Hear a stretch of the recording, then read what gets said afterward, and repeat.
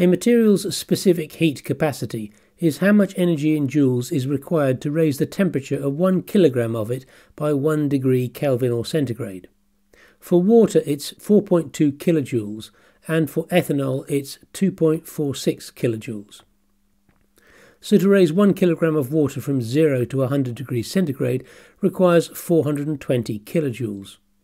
That would take a 1 kilowatt heater 420 seconds or 7 minutes. Specific latent heat of vaporization is less intuitive. It is the amount of energy required to change 1 kilogram of liquid to vapor, but without changing its temperature. For 1 kilogram of water at 100 degrees centigrade, it takes 2.26 megajoules to turn it into water vapor. That is 2,260 seconds or 37 minutes 40 seconds with a 1 kilowatt heater. Ethanol boils at a lower temperature than water, at around 78 degrees centigrade, and has a specific latent heat of vaporization of 838 kilojoules per kilogram, so a lot lower than water. Here is the familiar phase diagram of water-ethanol mixtures. The lower curve shows the boiling point of the liquid mixture, and the upper curve is the proportion of ethanol and water that boils off from that mixture. So we can see that a 10% of ethanol in water mixture boils at about 90.5 degrees centigrade, and the mixture of vapours that comes off it is about 60% ethanol and 40% water. If we condense that vapour mixture, we get a liquid of 60% ethanol, 40% water, and if we boil that liquid, we get vapour that is about 82% ethanol. Repeating that process gets us ever closer to the azeotropic point of 95.63% ethanol by mass or 96.51% by volume. Another way of displaying these data is to use the McCabe-Thiele type plot shown here, where the alcohol proportion in the liquid phase is shown as a straight line, and the corresponding alcohol proportion in the vapour phase is shown as the curve. We can now add in the same fractional distillation steps. This plot shows an equilibrium state with no distillate drawn off the column. This equates to what's called 100% reflux. As soon as we start drawing spirit off the column, these points will change from equilibrium to steady state. The advantage of the McCabe-Thiele plot is that this can be modelled easily by drawing another straight line here, representing the degree of reflux that is less than 100%. While it does produce product, the number of stages now necessary to get to the same concentration is increased.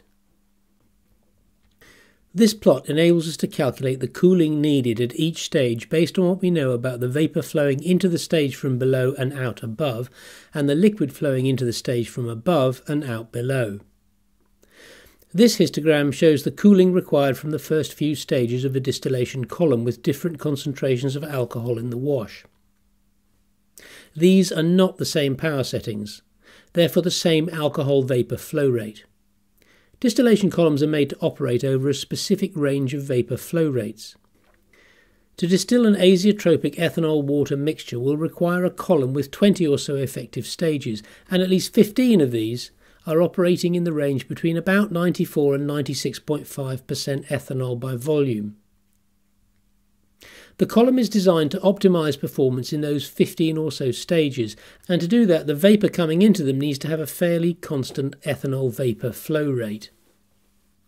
To achieve this, the total power required for a 1% wash concentration is a lot more than it is at 15%, and this shows where the power goes. Almost all of it is dissipated in the first 3 stages, and most in the first stage. And almost all is to condense water vapour. Returning to this graph, you can see that by stage 3 you're at about 90% alcohol. The remaining 18 odd stages needed to get to the azeotrope at 96.51% by volume are in effect adiabatic, which means they do not exchange any heat with their surroundings. How to design for this differs for batch versus continuous distillation. I'll discuss batch distillation first, as it is the process I started with and is the most familiar to home distillers. If you are new to distillation and you do not yet have a still, I suggest going straight to a continuous process if vodka is your goal, because it has several advantages, including potentially lower cost. I'll return to that in later videos. With batch distillation, as the batch progresses, the alcohol content of the liquid in the boiler falls, and as it does so, maintaining a constant alcohol vapour flow rate requires increasing the boiler power. That's quite easy to do. You simply use a powerful heater and a controller that allows the power to be varied over a wide range. But all that heat is going to be released from vapour when it condenses, and that occurs in the distillation column. That need for varying heater power does not arise in continuous distillation because the wash concentration is constant. Another advantage of continuous distillation is that you have a choice of whether to add wash to the column as vapour or liquid, whereas in batch distillation it has to be added as vapour, and this choice turns out to be consequential. Returning back to this diagram of heat loss per stage, you can see that the higher stages are adiabatic, whereas the lower stages are highly exothermic because they require heat loss to the surroundings. Between these two is what I will call the adiabatic transition zone. As a batch distillation run progresses, the alcohol content in the boiler falls and the heating power increases. This means that the cooling requirement of the column bottom rises, and the adiabatic transition zone will go higher and higher up the column because the position of the first three stages is not being determined by the length of the column, but by the speed at which heat can be lost from those first 2 or 3 stages.